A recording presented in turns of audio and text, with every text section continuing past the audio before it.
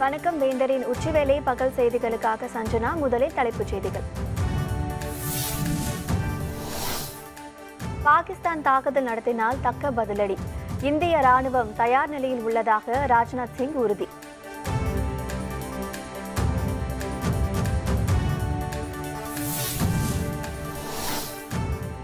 கேரள முதல்வரை சந்திக்கிறார் முதலமைச்சர் பழனிசாமி. நதிநீர் பிரச்சினைகளுக்கு தீர்வு கிடைக்கும் என நம்பிக்கை.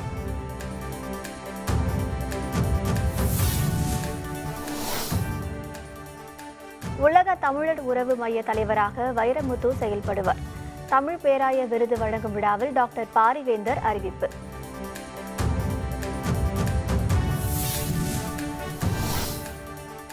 காவிரி கரையோர மாவட்டங்களில் வெள்ள அபாய எச்சரிக்கை. இரண்டாவது முறையாக மேட்டூர் அணை நிரம்பியதால் முன்னெச்சரிக்கை நடவடிக்கை. எல்லைப் பகுதியில் பாகிஸ்தான் மீண்டும் தாக்குதல் நடத்தினால் அதற்கு பதிலடி கொடுக்க இந்திய ராணுவம் முழு தயார் நிலையில் உள்ளதாக பாதுகாப்புத்துறை அமைச்சர் ராஜ்நாத் சிங் தெரிவித்துள்ளார். மேக் இன் இந்தியா திட்டத்தின் கீழ் முழுவதும் உள்நாட்டிலேயே தயாரிக்கப்பட்ட வராஹா ரோந்து கப்பல் நாட்டுக்கு அர்ப்பணிக்கும் நிகழ்ச்சி சென்னை துறைமுகத்தில் நடைபெற்றது. இதில் கலந்து கொண்ட பாதுகாப்புத்துறை அமைச்சர் ராஜ்நாத் சிங் வராஹா கப்பலை நாட்டுக்கு அர்ப்பணித்தார். பின்னர் செய்தியாளர்களிடம் பேசிய ராஜ்நாத் சிங், பாகிஸ்தான் ராணுவத்தினர் இந்திய எல்லை பகுதிகளில் ஆயுதங்களை விட்டு செல்வது குறித்து பஞ்சாப் முதலமைச்சர் கடிதம் எழுதியிருப்பதை குறிப்பிட்டார். தேசிய பாதுகாப்புக்கு எத்தகைய சவால்கள் இருந்தாலும் அதனை சமாளிக்கவும் வீழ்த்தவும் நமது ராணுவ வீரர்கள் தயார் நிலையில் இருப்பதாகவும் ராஜ்நாத் சிங் தெரிவித்தார். हमारे फोर्स के जवानों में है, चाहे वो हमारी चाहे वो आर्मी हो, नेवल हो अथवा हमारी एयर फोर्स हो. Sir, are we shutting down Balakot now that Pakistan has opened it again? Are we shutting down Balakot? Don't worry, our force is fully prepared. Tamilagam Keralam இடையிலான நதிநீர் பிரச்சினைகளுக்கு தீர்வு கிடைக்கும் என நம்புவதாக முதலமைச்சர் பழனிசாமி தெரிவித்துள்ளார். தமிழகம் கேரளா இடையேயான நதிநீர் பங்கீடு பிரச்சினைகளுக்கு தீர்வு காண இரு மாநில முதல்வர்களும் இன்று மாலை 3 மணிக்கு திருவனந்தபுரத்தில் சந்தித்து பேச உள்ளனர். இதற்காக திருவனந்தபுரத்திற்கு புறப்பட்டு சென்ற முதல்வர் பழனிசாமி சென்னை விமான நிலையத்தில் செய்தியாளர்களை சந்தித்தார். முல்லை பெரியாறு அணை விவகாரம், பரம்பிக்குளம் ஆழியாறு திட்டம், நீராறு நல்லாறு திட்டம், சிறுவாணியில் கூடுதல் நீர் விநியோகம் உள்ளிட்ட திட்டங்கள் குறித்து பேச உள்ளதாக கூறினார். தீர்ப்பின் அடிப்படையில் இன்றைக்கு மத்திய அரசு குழு அமைக்கப்பட்டு அந்த குழுவின் அடிப்படையிலே மாதாந்திர வாரியாக நமக்கு தண்ணீர் திறந்து விடப்பட்டு வருகிறது.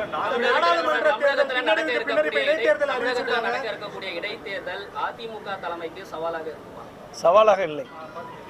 இன்னைக்கு நாங்குநேரி சட்டமன்ற இடைத்தேர்தலும் சரி, விக்கிரவாண்டி சட்டமன்ற இடைத்தேர்தலும் சரி, 2 சட்டமன்ற இடைத்தேர்தலும் அனைத்து இந்திய அண்ணா திராவிட முன்னேற்ற கழகம் அதிக வாக்கு வித்தியாசத்திலே வெற்றி பெறும், இது உறுதி. விக்கிரவாண்டி நான்குநேரி தொகுதிகளுக்கான இடைத்தேர்தலில் போட்டியிடும் அதிமுக வேட்பாளர்கள் அறிவிக்கப்பட்டுள்ளனர்.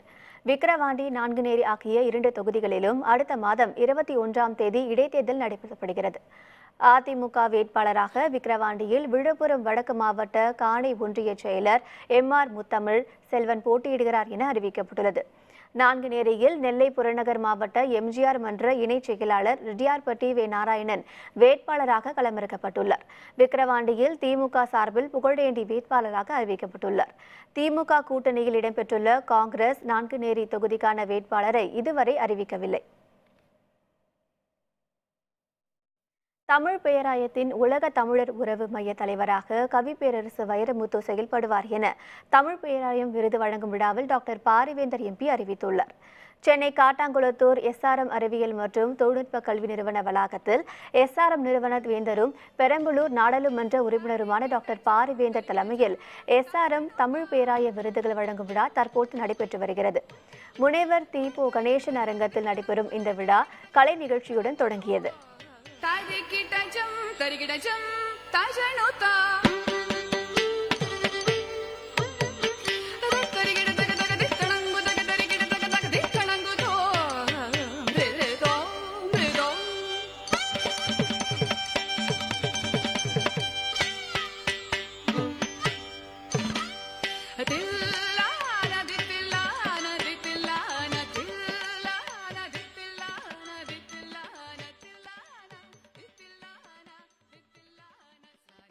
இந்த விழாவில் எஸ்ஆர்எம் தமிழ் பேராய தலைவர் பாலசுப்ரமணியன் வரவேற்பு உரையாற்றினார். பின்னர் பேசிய எஸ்ஆர்எம் அறிவியல் மற்றும் தொழில்நுட்ப கல்வி நிறுவனத்தின் நிறுவனர் வேந்தரும் தமிழ் பேராய புலவருமான டாக்டர் பாரிவேந்தர் தமிழ் பேராயம் எண்ணற்ற பல செயல்பாடுகளை செய்து வருவதாக தெரிவித்தார். மருத்துவம் மற்றும் கல்வியை தாண்டி எஸ்ஆர்எம் குழுமத்திற்கு தனி சிறப்பு இருக்கிறது என்ற அடிப்படையில் இந்த பேராயத்தை நடத்தி வருகிறோம் என்று கூறினார். உலக தமிழர் உறவு மையம் இன்று துவங்கி இருக்கிறோம் என்றும் இதற்கு தலைவராக வைரமுத்து செயல்படுவார் எனவும் தெரிவித்தார். இந்த ஆண்டு எஸ்ஆர்எம் பட்டமளிப்பு விழாவில் கவி பேரரசு வைரமுத்துவிற்கு மதிப்புறு முனைவர் பட்டம் வழங்கப்படும் எனவும் டாக்டர் பாரிவேந்தர் அறிவித்தார். கவி பேரரசு அவர்களுக்கு எத்தனையோ பட்டங்கள் உண்டு. அந்த பட்டங்கள் எல்லாம் தமிழ்நாட்டு மக்களுக்கு தெரியாததல்ல, அறியாததல்ல, பழக்கப்பட்டிருக்கிறீர்கள். அதற்காக தகுதியை உடையவர் அவர். 8 கோடி தமிழர்கள் வாழுகிற இந்த உலக அளவில் தமிழர்கள் ஏதோ கோடியில் ஒருவர் தான் இப்போது போன்ற அடையாளப்படுத்தப்படுகிறார், தகுதியாகிறார். அந்த வகையில் கிடைத்தவர் தான் மரியாதைக்குரிய கவியரசு அவர்கள். 24 தலைப்புகளில் ஆளுமைகளை எழுதியிருக்கிறார். 24 ஆளுமைகளை எழுதியிருக்கிறார். ஒவ்வொரு ஆளுமையும் பற்றி எழுதப்படுகிற பொழுது, தலைப்பு கொடுக்கப்படுகிற பொழுது உங்களுக்கு என்று சில கருத்துக்கள் அங்கே இருக்கும். உங்கள் சிந்தனையில் படாத, சிந்திக்க முடியாத சில ஒப்புமைகளையும் அங்கே சொல்லி சுட்டிக்காட்டி, அத்தகைய அருமையான அந்த 24 கட்டுரைகளை படிக்க வேண்டிய நாம் அனைவரும் நிச்சயமாக படிக்க வேண்டும். இதனைத் தொடர்ந்து தமிழ் பேராய விருது மற்றும் வெகுமதியை டாக்டர் பாரிவேந்தர் மற்றும் வைரமுத்து ஆகியோர் தமிழ் பேராய விருதாளர்களுக்கு வழங்கினார்கள். நினைவு பரிசு மற்றும் ரூபாய் 3 லட்சம் மதிப்புடைய காசோலை ஆகியவற்றினை மாண்புமை வேந்தர் ஐயா அவர்கள் வழங்கி சிறப்பிக்கிறார்கள். பட்டயத்தினை பத்மபூஷன் கவி பேரரசு வைரமுத்து ஐயா அவர்கள் வழங்கி சிறப்பிப்பார். பல சவால்களை எதிர்கொண்டு வெற்றி பெற்றவர் டாக்டர் பாரிவேந்தர் என கவி பேரரசு வைரமுத்து புகழாரம் சூட்டியுள்ளார். தமிழ் பேராய விருது வழங்கும் விழாவில் அவர் பேசுவதை தற்போது காணலாம். நாகரிகம் என்று பாருங்கள், தமிழன் பண்பாடு என்று பாருங்கள், நம் மூதாதையரின் முதுமொழி என்று பாருங்கள். அப்படி பார்த்தால் கீழடியை நம்முடைய பாதுகாக்கப்பட்ட பகுதியாக அறிவிக்க வேண்டும். அங்கு இந்தியாவின் மூத்த கண்காட்சி என்று அங்கு நிறுவப்பட வேண்டும்.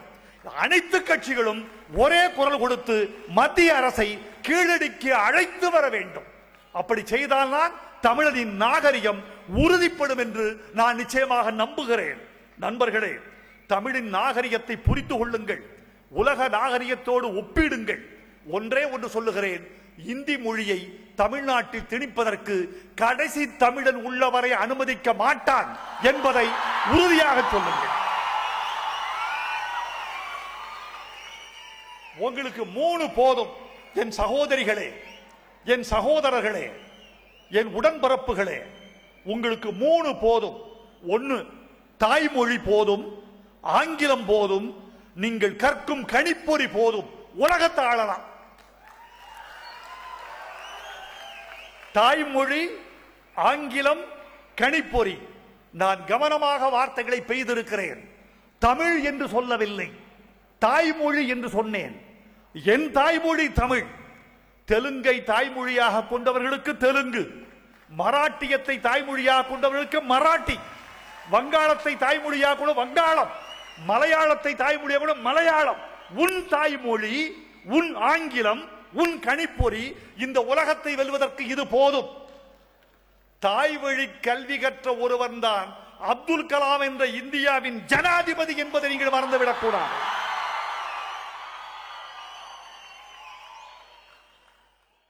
தமிழ் வழியில் கல்வி பெற்ற ஒருவன் தான். மேட்டூர் அணை 2வது முறையாக நிரம்பியுள்ள நிலையில் காவிரி கரையோர மாவட்டங்களில் வெள்ள அபாய எச்சரிக்கை விடுக்கப்பட்டுள்ளது.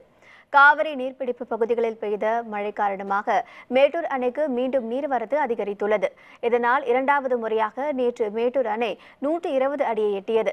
40,000 கன அடிக்கும் அதிகமாக அணைக்கு நீர்வரத்து வந்து கொண்டிருக்கிறது.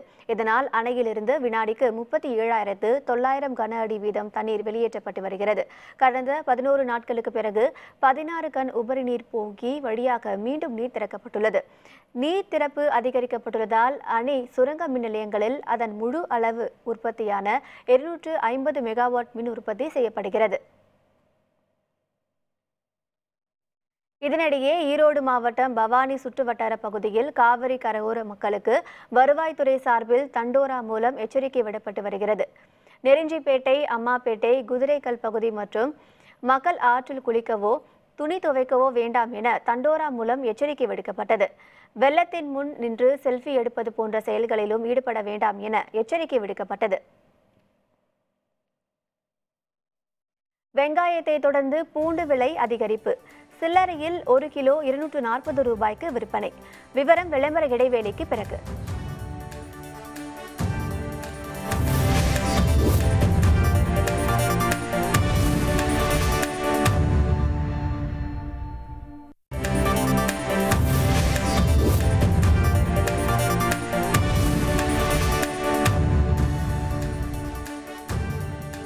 செய்திகள் தொடர்கின்றன.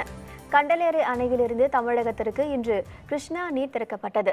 கண்டலேறு அணையிலிருந்து ஆண்டுதோறும் 12 TMC நீர் திறக்க வேண்டும் என தமிழக அரசு தரப்பில் தொடர்ந்து வலியுறுத்தப்பட்டு வருகிறது. ஆனால் அணையில் போதுமான நீர் இருப்பு இல்லாததால் திறக்கப்படவில்லை. கண்டலேறு அணையில் தற்போது நீர் இருப்பு 12 TMC-யாக உயர்ந்துள்ளது.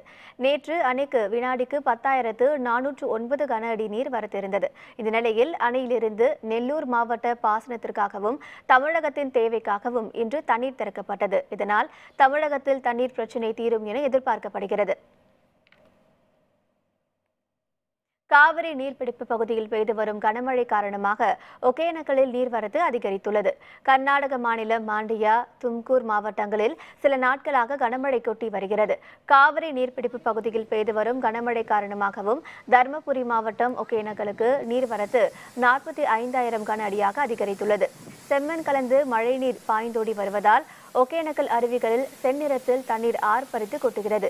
50வது நாளாக ஒகேனக்கலில் குளிக்கவும் 21வது நாளாக பரிசல் இயக்கவும் மாவட்ட நிர்வாகம் தடை விதித்துள்ளது.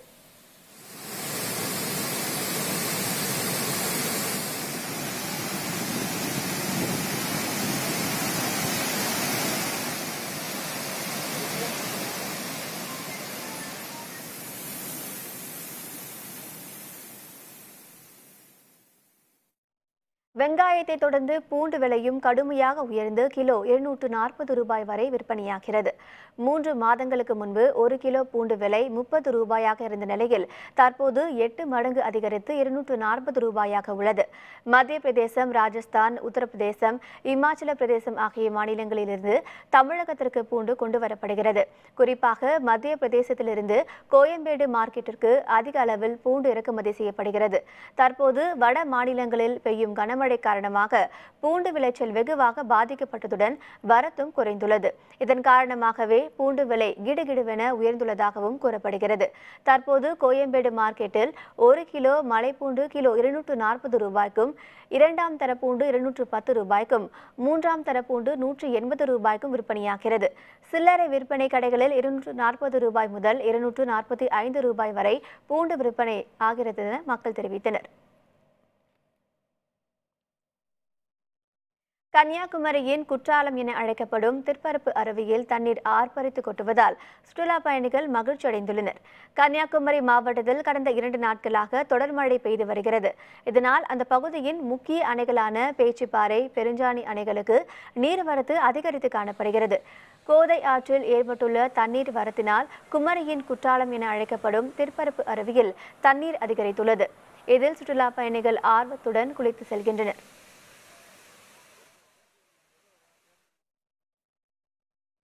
சென்னையில் தலைமறைவாக இருந்த விழுப்புரத்தை சேர்ந்த ரவுடி மணிகண்டன் சுட்டுக் கொல்லப்பட்டார். நள்ளிரவில் நடந்த துப்பாக்கிச்சூடு சம்பவம் பெரும் பரபரப்பை ஏற்படுத்தியுள்ளது. இதுகுறித்த சிறப்பு தொகுப்பினை காணலாம். விழுப்புரம் மாவட்டம் குயிலாப்பாளையத்தைச் சேர்ந்தவர் ரவுடி மணிகண்டன். இவர் மீது ஆரோவில் உள்ள காவல் நிலையத்தில் 8 கொலை வழக்குகள், 7 கொலை முயற்சி வழக்குகள், 4 குண்டுவெடிப்பு வீச்சு உட்பட மொத்தம் 28 வழக்குகள் பதிவு செய்யப்பட்டுள்ளன. இவருடைய எதிராளி குயிலாப்பாளையம் ராஜ்குமாருக்கும் மணிகண்டனுக்கும் இடையில் ஏற்பட்ட தகராறில் மட்டுமே இதுவரை 21 கொலைகள் நடந்துள்ளன. கடந்த 2018ஆம் ஆண்டு ஜூலை மாதம் கொலை செய்யப்பட்ட தொழிலதிபர் ரிலையன்ஸ் பாபுவின் வழக்கில் முக்கிய குற்றவாளியாக தேடப்பட்டு வந்தவர் மணிகண்டன். இந்த வழக்கில் மற்ற குற்றவாளிகள் அனைவரும் கைது செய்யப்பட்ட நிலையில் மணிகண்டன் மட்டும் தலைமறைவாகியிருந்ததாக கூறப்படுகிறது. இதையடுத்து ஆரோவில் உதவி ஆய்வாளர்கள் பிரகாஷ், பிரபு உள்ளிட்ட 4 பேர் அடங்கிய தனிப்படை குழு பல்வேறு இடங்களில் மணிகண்டனை தேடி வந்தனர். இந்த நிலையில் சென்னை கொரட்டூர் காவல் நிலைய எல்லைக்குட்பட்ட W பிளாக்கில் உள்ள ஒரு வீட்டில் மணிகண்டன் தங்கியிருப்பதாக தனிப்படைக்கு தகவல் கிடைத்தது. இதையடுத்து அங்கு விரைந்த தனிப்படை குழுவினர் மணிகண்டன் தங்கியிருந்த பகுதியை சுற்றி வளைத்து கைது செய்ய முயன்றனர். ஆனால் காவலர்களிடமிருந்து தப்பிக்க முயன்ற ரவுடி மணிகண்டன் உதவி ஆய்வாளர் பிரபுவின் தலையில் கத்தியால் பலமாக வெட்டியுள்ளார். மேலும் உதவி ஆய்வாளர் பிரகாஷையும் அவர் வெட்ட முயன்றுள்ளார். இதனால் தம்மை தற்காத்துக் கொள்ள உதவி ஆய்வாளர் பிரகாஷ் துப்பாக்கியை எடுத்து ரவுடி மணிகண்டனை சுட்டதாக கூறப்படுகிறது. இதில் சம்பவ இடத்திலேயே மணிகண்டன் உயிர் பிரிந்தது. துப்பாக்கி வெடிக்கும் சத்தம் கேட்டதால் அந்த பகுதியே பரபரப்புக்குள்ளானது.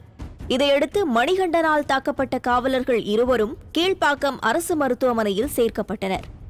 மருத்துவமனையில் செய்தியாளர்களிடம் பேசிய விழுப்புரம் மாவட்ட காவல் கண்காணிப்பாளர் ஜெயக்குமார் மணிகண்டனை கைது செய்து நீதிமன்றத்தில் ஒப்படைக்கவே முயன்றதாக கூறினார். இது முற்றிலும் தவிர்க்க முடியாதது தான். அதாவது ஆக்சுவலியாக எங்களுக்கு அந்த கொலை வழக்கில் நாங்கள் அரெஸ்ட் பண்ணணும் மற்றும் அவருக்கு இன்னும் சில வாரண்ட்டுகள்லாம் கையில் இருக்குது. ஸோ அதனால் அவரை நீதிமன்றத்தில் நம்ம ப்ரொடியூஸ் பண்ணுறதே எங்களோட நோக்கம். அதனால தான் அந்த 2 SIs சொல்லியிருக்காங்க.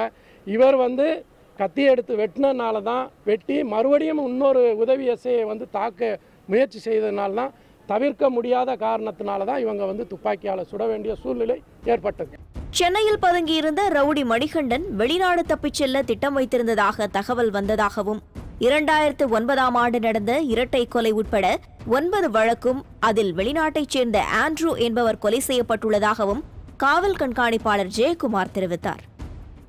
அதாவது கடந்த ஜூலை 2018 தொழிலதிபர் ரிலையன்ஸ் பாபு என்ற கொலை வழக்கில் அது என்னன்னா வெடிகுண்டுகளை வீசி அந்த ஸ்பாட்லேயே தன்னுடைய குடும்பத்தாரின் எதிரவே அவரை கண்டந்துண்டமாக வெட்டி வீசியிருக்கிறார்கள். அதில் இந்த தாதா மணிகண்டன் தான் முதன்மை குற்றவாளி. மணிகண்டன் வெட்டிய காவல் உதவி ஆய்வாளர் ஒருவருக்கு தலையில் 8 தையல் போடப்பட்டிருப்பதாகவும் தீவிர சிகிச்சை அளிக்கப்பட்டு வருவதாகவும் ஜெயக்குமார் தெரிவித்தார். மேலும் ரவுடி மணிகண்டன் மனைவியை காவல் நிலையத்தில் வைத்து விசாரணை நடத்தி வருவதாக கூறப்படுகிறது. ரவுடி மணிகண்டன் சுட்டுக் கொல்லப்பட்டது தொடர்பாக சென்னை அம்பத்தூர் மாஜிஸ்ட்ரேட் தனஞ்சயன் விசாரணை நடத்துவார் எனவும் தெரிகிறது.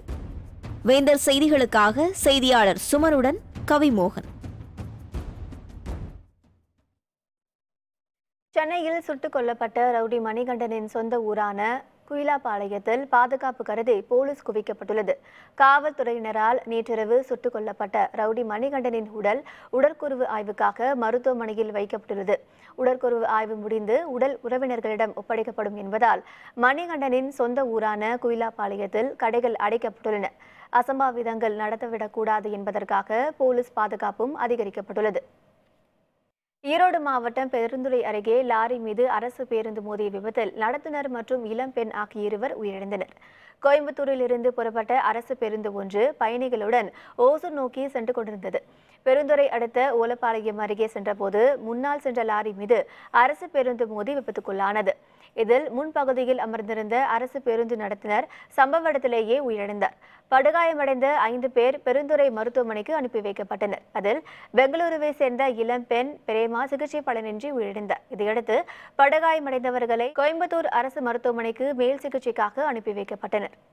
கர்நாடக தமிழக எல்லையில் உள்ள வனப்பகுதியில் புலி ஒன்று பசுமாட்டை வேட்டையாடி இழுத்து செல்லும் வீடியோ காட்சி வைரலாகியுள்ளது. கர்நாடக மாநிலம் சாம்ராஜ் நகர் மாவட்டத்தில் உள்ள குண்டல்பேட்டை வனப்பகுதியில் புலியின் நடமாட்டம் அதிகரித்துள்ளது.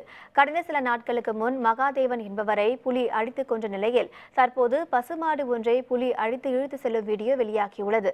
சமூக வலைதளங்களில் வேகமாக பரவி வரும் இந்த வீடியோ காட்சி சுற்றுவட்டார பகுதி மக்களை அச்சத்தில் ஆழ்த்தியுள்ளது. உலகம் முழுவதும் லட்சக்கணக்கான மக்களின் உயிரை குடிப்பதில் சிகரெட்டுகள் முக்கிய பங்கு வகிக்கின்றன. அறிவியல் பரிமாண வளர்ச்சியால் புகையிலையும் தொழில்நுட்ப வளர்ச்சி அடைந்து நவீனமடைந்துள்ளது. சிகரெட்டை போல நெருப்பில்லாமல், புகையில்லாமல், துர்நாற்றம் இல்லாமல் உடலுக்கு கேடு விளைவிக்கின்றன இ சிகரெட்டுகள். இது குறித்து இன்றைய வேந்தர் சிறப்பு செய்தி. புகைப்பிடித்தல் உடல் நலத்திற்கு கேடு விளைவிக்கும், புகை நமக்கு பகை என்ற வாசகங்களை கடக்காத புகையிலை மனிதர்களை நாம் கண்டிருக்க முடியாது. புகைப்பழக்கம் தீங்கானது என்பதை தெரிந்தும் அதனை விட முடியாது விருப்பம் கொண்ட மக்களுக்காக பரிமாண வளர்ச்சி அடைந்து சிகரெட்டுகள் இ சிகரெட்டுகளாக வளர்ச்சியடைந்து நிற்கின்றன. இ சிகரெட் வழக்கமான சிகரெட்டுகளை போன்ற வடிவத்திலேயே இருந்தாலும் இரு பகுதிகளை கொண்டிருக்கும். ஒரு பகுதியில் திரவ வடிவிலான நிக்கோடினும் மறுபகுதியில் பேட்டரியும் உள்ள பழுப்பில் பொத்தானை அழுத்தும் போது திரவ நிக்கோடின் ஆவி நிலைக்கு மாறி பயன்படுத்துபவரின் தொண்டைக்குள் இறங்கி புகைப்பிடித்தலின் உணர்வை ஏற்படுத்துகிறது. இ சிகரெட்டை பயன்படுத்துபவர் நிக்கோடின் புகையை உள்ளிழுத்து வெளியே விடும் முறை வேப்பிங் என்றும், இ சிகரெட்டில் உள்ள நிக்கோடின் ஈ திரவம் எனவும் அழைக்கப்படுகிறது. இந்த ஈ திரவங்கள் பயனாளிகளின் தேவைக்கேற்ப சாக்லேட், காஃபி மற்றும் வகை வகையான பழச்சுவைகளில் சந்தைகளில் கிடைக்கின்றன. இ சிகரெட்டுகளில் பயன்படுத்தப்படும் நிக்கோடினுடன் புரோபைலின் கிளைகால், கிளிசரின், கன உலோகங்கள், சுவையூட்டிகள் போன்றவை நிரப்பப்பட்டிருப்பதால் விரைவில் புற்றுநோய் ஏற்படும் அபாயமும் உண்டு என்று எச்சரிக்கின்றனர் சிகரெட் ஆய்வாளர்கள். இன்றைக்கி வந்து புகையிலை பொருட்களில் இந்த எலக்ட்ரானிக் சிகரெட் வந்து பயங்கர ஒரு அட்ராக்ஷன் கொடுக்கக்கூடிய ஒரு விஷயமா இருக்குது. நிறைய மாடல்ஸில் வந்து இதை வந்து கொண்டு வந்திருக்கிறாங்க. அப்போது இளைஞர்கள் வந்து அதை பார்க்கும் பொழுதே நம்ம ஐயோ இது ஒன்று நம்மள்கிட்ட ஒன்று இருக்கணுமே அப்படின்ற மாதிரியான ஒரு இது. அதே மாதிரி இப்போ சாதாரண சிகரெட்னால் நீங்கள் அதை முழுமையாக பயன்படுத்தணும், இல்லைனா ஒரு இடத்துக்கு போய் தான் பயன்படுத்தணும், அந்த மாதிரி நிறைய சிக்கல்கள் இருக்குது. ஆனால் எலக்ட்ரானிக் சிகரெட்டை பொறுத்த வரைக்கும் நீங்கள் எங்கே வேணாலும் பயன்படுத்தலாம், எவ்வளோ நேரம் வேணாலும் பயன்படுத்தலாம். அதை விட கூடுதலாக கிட்டத்தட்ட 8000 வகையான அந்த ஃப்ளேவர்ஸ்ன்னு சொல்லக்கூடிய இப்போ லெமன் இல்லை வந்துட்டு ஹனி, அந்த மாதிரி நிறைய ஃப்ளேவர்ஸ் 8000 ஃப்ளேவர்ஸை வந்து இன்ட்ரடியூஸ் பண்ணியிருக்கிறாங்க.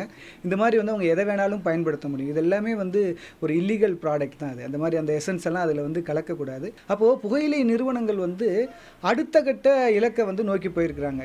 இ சிகரெட்டில் உள்ள திரவம் வாயுவாக மாறும்போது அசிட்டால்டிஹைட், ஃபார்மல்டிஹைட் போன்ற ரசாயனங்களை வெளியிடுவதால் மூளையில் பாதிப்புகளை ஏற்படுத்தும் எனவும், தோல் சுருக்கத்தன்மை, இரத்த குழாய் அடைப்பு, இதய கோளாறுகளுக்கு வழிவகுக்கும் என மருத்துவர்கள் தெரிவிக்கின்றனர்.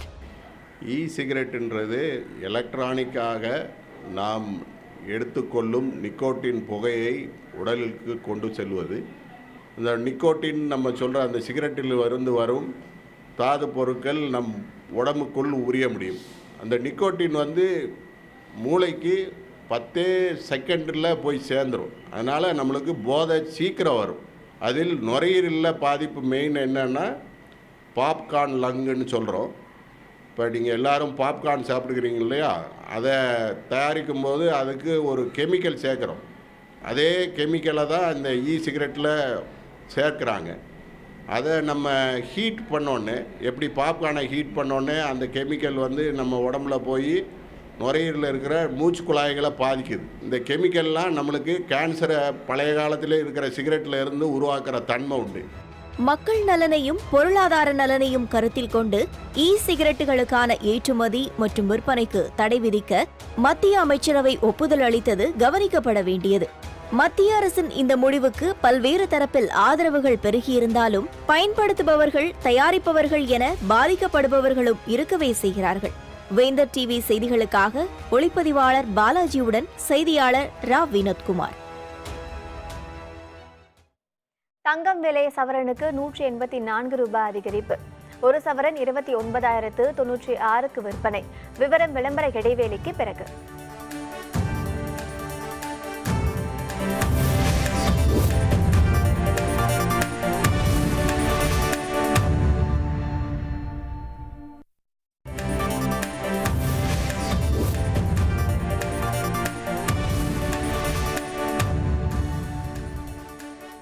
செய்திகள் தொடர்கின்றன. சென்னையில் 22 கேரட் ஆபரண தங்கம் சவரனுக்கு 184 ரூபாய் உயர்ந்துள்ளது. கிராமுக்கு 23 ரூபாய் உயர்ந்து 1 கிராம் தங்கம் 3637 ரூபாய்க்கும், சவரனுக்கு 184 ரூபாய் உயர்ந்து 1 சவரன் 29096 ரூபாய்க்கும் விற்பனையாகிறது. இருப்பினும் வெள்ளி விலை நேற்றை விட சற்று குறைந்து காணப்படுகிறது.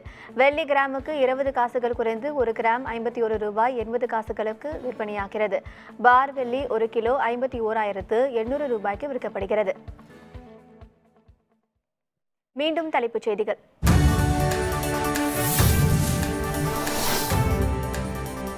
பாகிஸ்தான் தாக்குதல் நடத்தினால் தக்க பதிலடி.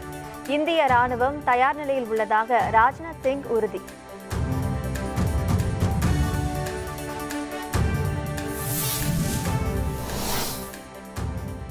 கேரள முதல்வருடன் முதலமைச்சர் பழனிசாமி சந்திப்பு.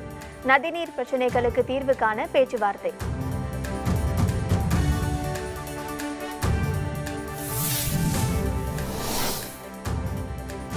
உலக தமிழர் உறவு மைய தலைவராக வைரமுத்து செயல்படுவார். தமிழ் பேராய விருது வழங்கும் விழாவில் டாக்டர் பாரிவேந்தர் அறிவிப்பு.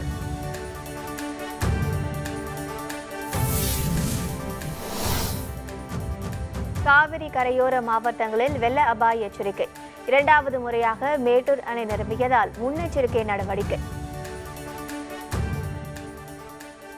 இத்துடன் வேந்தரின் உச்சிவேளை பகல் செய்திகள் நிறைவடைந்தன. மீண்டும் மாலை 5:55 மணிக்கு வேந்தரின் நல்ல செய்தி குறுஞ்செய்தியில் சந்திப்போம். வணக்கம்.